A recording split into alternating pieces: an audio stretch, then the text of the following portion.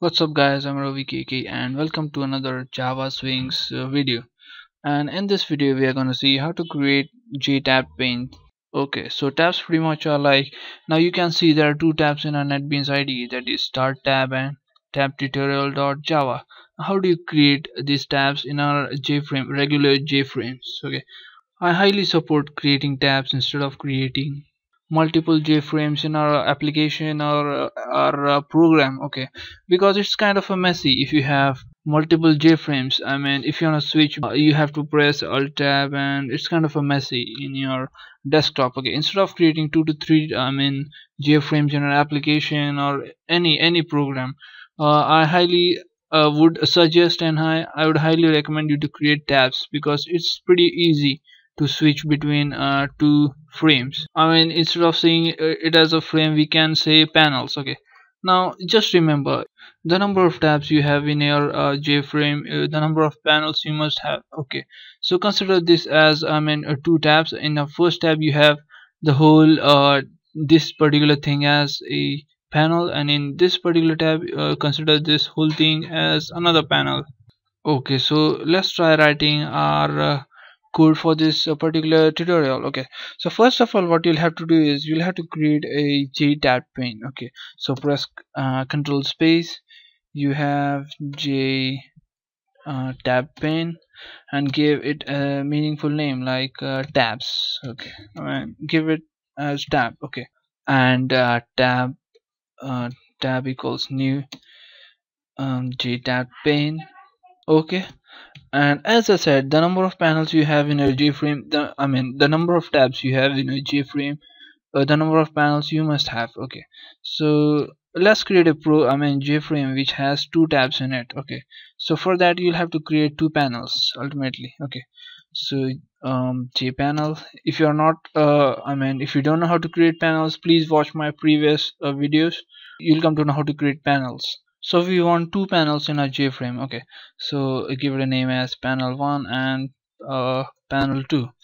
Okay, then create an object of panel 1 and panel 2 as p1 equals new JPanel. Okay, and p2 equals new JPanel. Okay, we want to create two tabs. For that we have created two panels, so let's try adding both panels into our JFrame. Okay, so let's try adding both these panels. It's tab dot add tab. Now look at this, you have three functions. In the first one you can add a title to your tab and the component that you want to add inside your tab, like and here we'll add a panel. Okay, in place of this component. And the second function, you have a title icon and a component. Icon pretty much is like some kind of an image for your tab, and the third one is title icon component and tool tip. Now this tip pretty much is like, if you place your mouse pointer on JTab, it will show you a small message what the tab is like. It will show you a small information. Now you have this particular information that popped up for this function, so same is the tip. Okay, so let's try adding this. Okay, so here is the title for our tab. We'll add it like this is the first tab, and the second one is the icon, so we'll leave it as a blank. Okay, and the next one is the component. So what component do you want to add? I want to add panel 1 in panel 1 in the first tab, and the last one is the tip. Okay, we'll add a tip for that. So we'll add a short text, first tab. Okay, in the same way we'll add a second tab to our JFrame, add tab. Okay, and this is the second tab, and I'll leave the icon as null, and I'm gonna add p2, panel p2, and let's add a second tab as the tip for the second tab. Okay, so now let's try adding this two tabs to our JFrame. Okay, for that you'll have to set a layout manager. Set layout layout. So we'll add a border layout manager. That is new, press Ctrl space, a border layout. Okay, so that's cool. And so as we have added two tabs, add tab and add tab to this particular tab object, what we'll do is we'll add this complete tab to the center of the frame. Okay, so we'll add this tab to the center of the frame. Press Ctrl space, border layout dot center.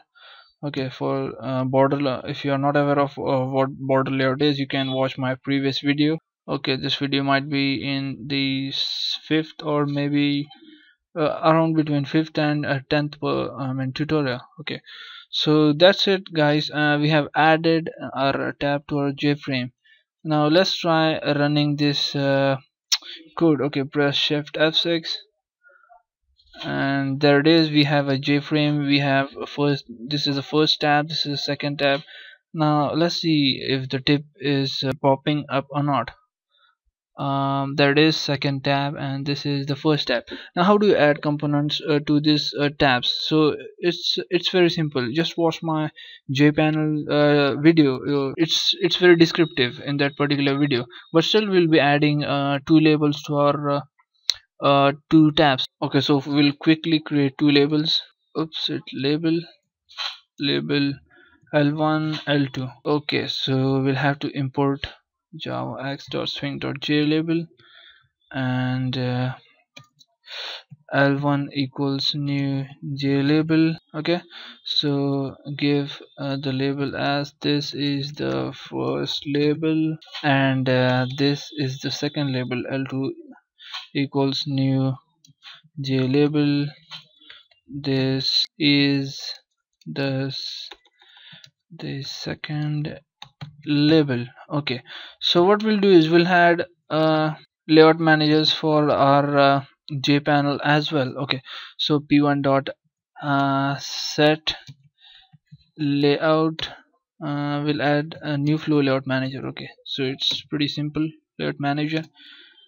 Okay, so p1 dot add label L1 and we'll set a layout manager for our second panel as well, new flow layout manager. Okay, so p2 dot add L2. So we have completed writing the code. Just run this code. Just press shift F6 and look at this. This is the first label, and in this particular tab this is second label. So in this way you can add text boxes or labels or buttons, any swing control inside these both tabs. Now okay, so this is the best solution if you want to add 2 to 3 frames into your application or your program. Instead of creating a mess of frames, just add multiple tabs instead of that, and add components inside that tab. Okay, so as simple as that. Now we'll see the second way of how to create tabs. Okay, this was how to code things. Now we'll see how to just drag and drop tabs from the palette and panels as well. Okay, so let's see that as well, and we'll close this video.